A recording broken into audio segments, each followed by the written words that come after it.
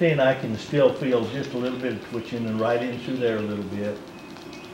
And some of these is just does that because of the pure muscle size too.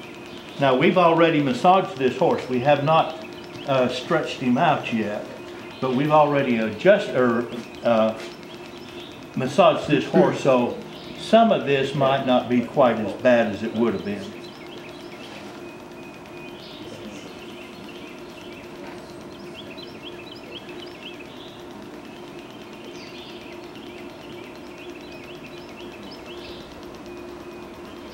See, this side doesn't seem to be quite as sore as that other side.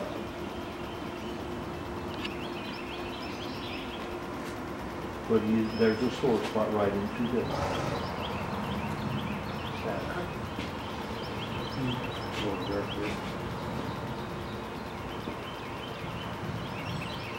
See, and this right here, this area, the other was more centralized, and this is more out on the edges of this one muscle here.